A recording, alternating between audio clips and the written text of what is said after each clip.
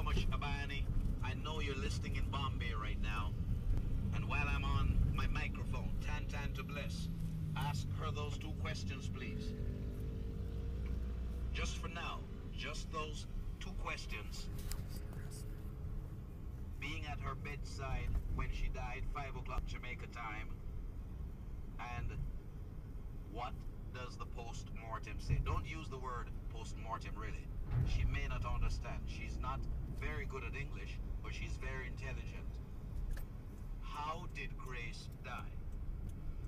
In our joys and in our sorrows, we know we belong to one another. Show on a Monday. Tell me about despair.